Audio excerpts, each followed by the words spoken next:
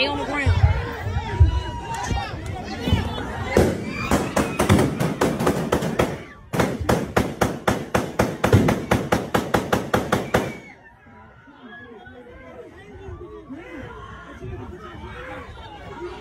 I'm ready to go. Yeah.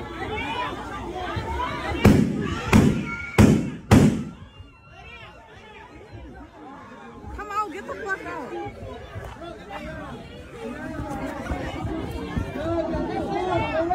I'm ready to go. I'm ready to go.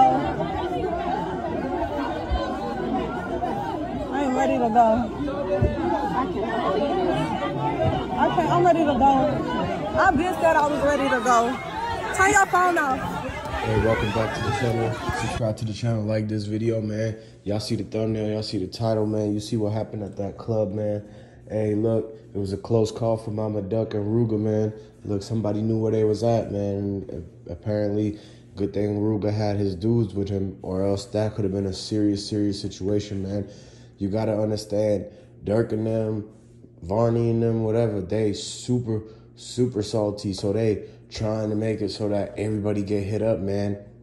Anywhere around Chicago, Milwaukee, Gary, Indiana, whatever it is, man, it's basically just a no-go zone, bro. You already know that these little areas is basically for the street people to run around and do their mess at, man. So, hey, look, Dirk and them, man, they sent that, bro. They basically, who else is gonna do it? Who else is gonna send that? Like, who else had problems to off shots like that? Man, and it wasn't even a show, it wasn't nothing. It was literally just a club, and 2 people got hit, man. 2 people, like, passed. 6 people got hit. So, condolences, man, and rest in peace to the 2 that didn't make it. But, like, man, this venue, bro, they got it all on footage. 2 dudes with dreads came, and one of them had the blonde tips. Maybe it was like blondish red tips, man. And you could see the OTF chain on one of them. He tried to tuck it, but it was hanging out the vest. And that's how you knew, first of all, that was the first sign that this was basically a, OTF, like trying to come and send a message or something like that. So next thing you know, they like get in the Rooga and them people's face, but his security surrounded, like his security stepped in the way and was, no, what you think you doing? They act like they was gonna take a picture with Rooga, and they're like, you ain't gonna take a picture with nobody with all that mask on, vest and everything. And then that's when dude tried to pull a strap out from his waistband, but security already knew what he was on, and security had his like on his back hip. And he pulled it out, and because the OTF dude was, acting weird and goofy, he had to protect himself. So the Rooga security pulled out his, and boom, hit one of the OTF dudes. And the OTF dudes start running away and trying to just boom, boom, boom, shoot as they're running away out the door. And they like trampling over tables, people going crazy at this point. Then you hear like it was like a bunch of rounds go off. Then you hear people leave out the door, and then you hear a second round of shots fire again, like because somebody tried to come back in and stick their arm in and blow the Tech 9 like right out the door, right? But they fired back, hit the dude's hand, and the OTF guys ran off into somewhere else basically. And now they on the run. They finna get caught up because they both got hit. One got hit in the hand, the other got hit in the stomach.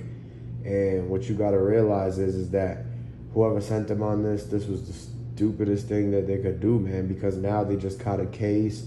They just did everything in furtherance of OTF.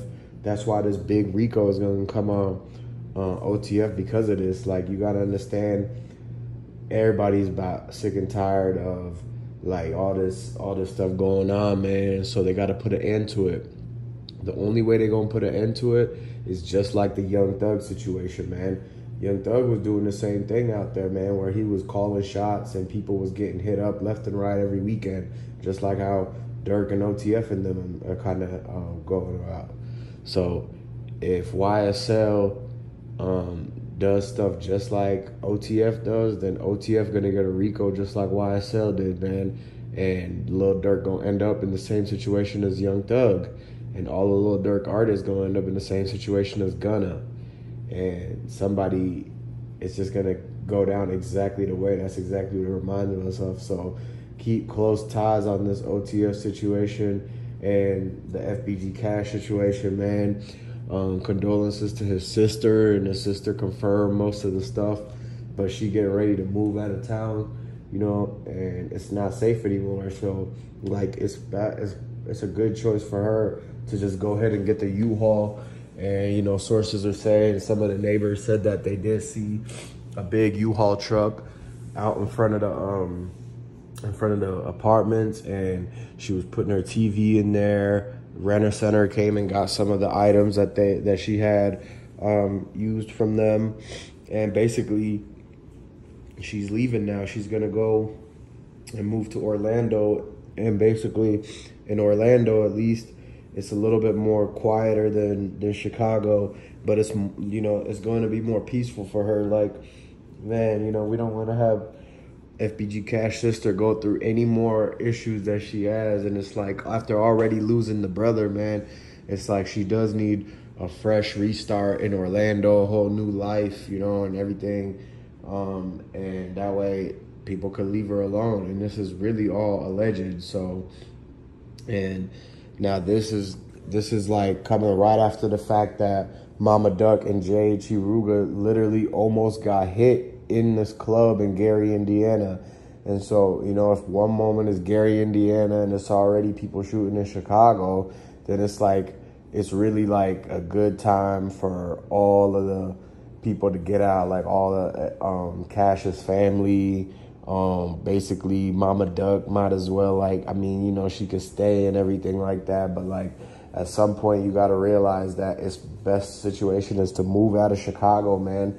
You know, that's what a lot of people be preaching nowadays. It's like, why stay in the area that's just so filled with just the craziest stuff in the world that happens? You lose people every day, and you can't even, you got to sleep with one eye open, basically, and one finger on the strap ready to go, you know, one in the head. So it's like, you want to live that type of life, or would you rather actually like go somewhere where the people are happy and like they could walk outside, they could go for a jog and a walk and get the mail, they could go fishing and actually get good sunlight instead of windy every day, cloudy every day, cold, and just concrete jungle, you know?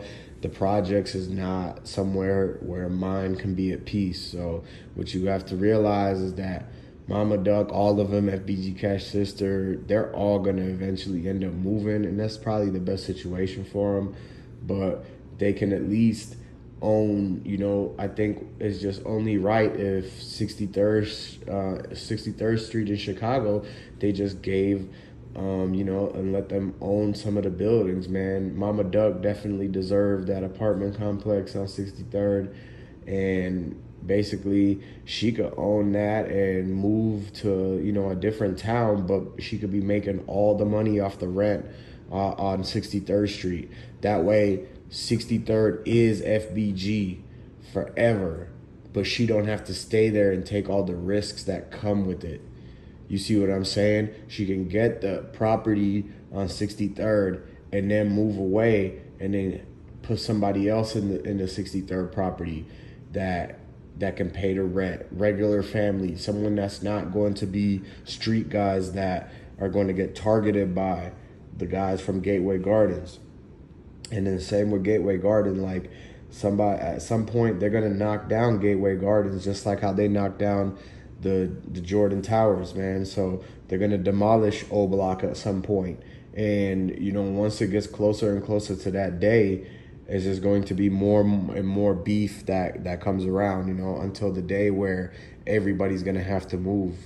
Because once Chicago, it's going to start messing with the city's money. When it starts messing with the city's money, that's when they're going to realize that they have to demolish O Block and that everybody's going to have to go and transfer their Section 8 vouchers. And that's basically how these things go, man, in the hoods and all that, like thinking forward. But yeah, rest in peace to the two that got hit, man, and continue to come check back on the channel, subscribe to the channel, and we're gonna have another one coming up for you.